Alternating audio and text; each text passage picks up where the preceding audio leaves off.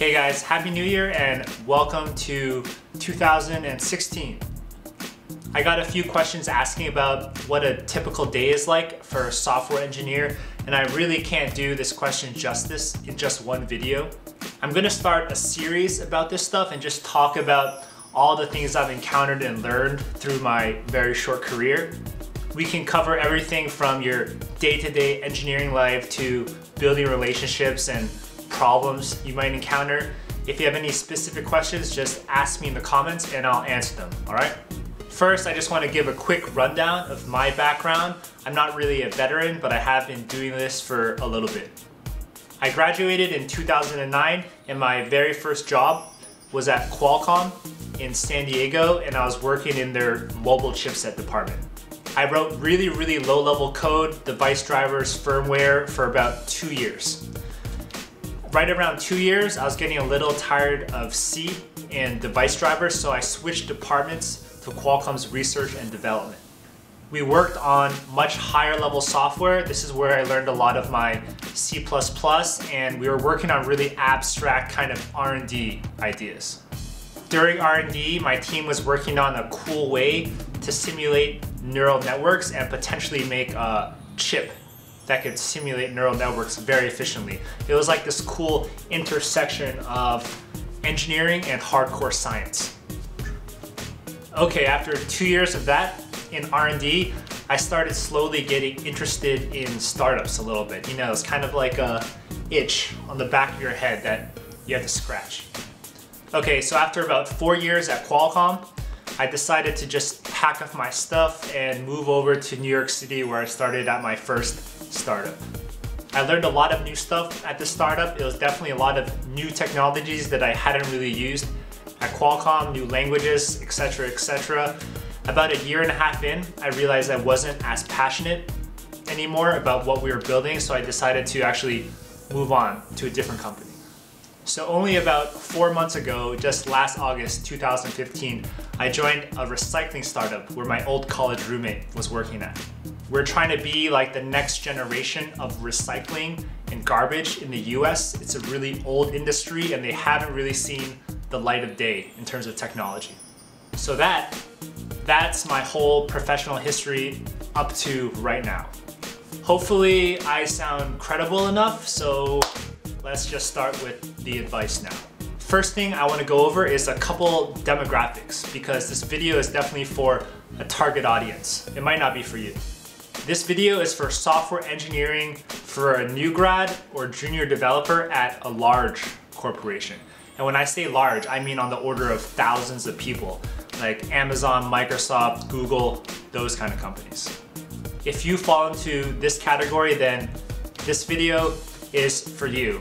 And again, with everything I say, this is just my opinion of what I've been through, so please don't take any of this as fact. Today we're just going to cover 2 points to kick off this series, and let's get started with the first one, all right? The first thing that you have to be prepared for is to do some shitty tasks.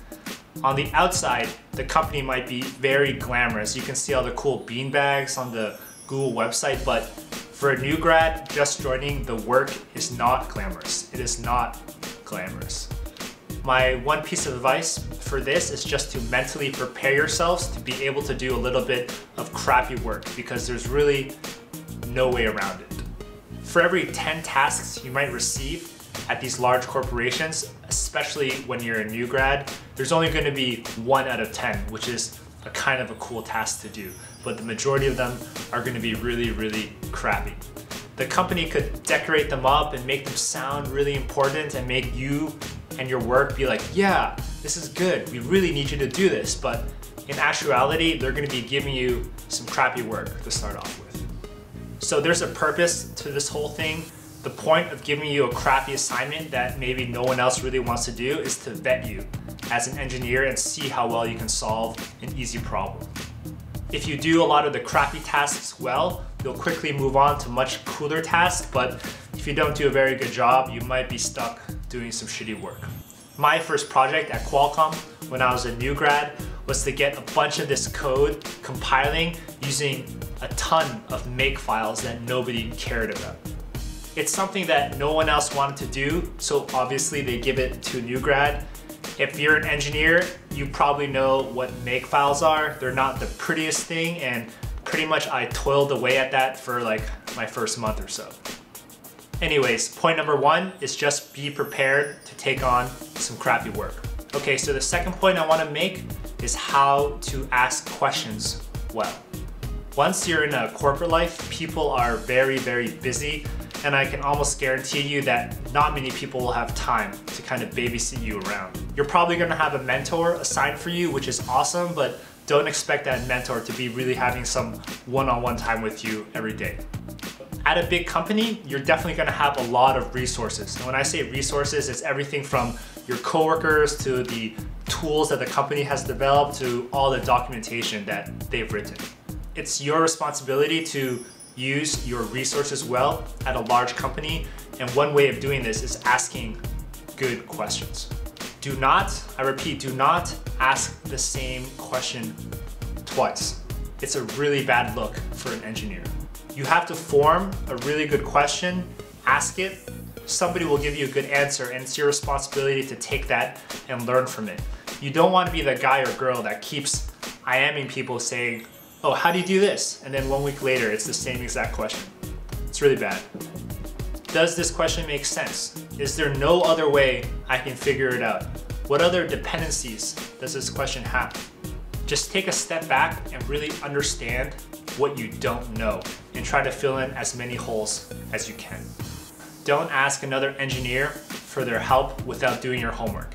It definitely shows, and as a new grad at this huge company, it's really not a good look, all right?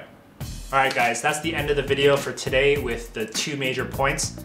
Mentally prepare yourself to get some crappy work, and also make sure you ask your questions well to utilize your resources, all right? I hope this is helpful. This is just the first video in this series, and I really wanna, I guess, talk about a lot of the things you might encounter as a software engineer. If you have any specific questions, just ask me in the comments and I'll answer it in the next video. Please give me a like or a thumbs up, and I will see you guys next time, all right? Have a good week.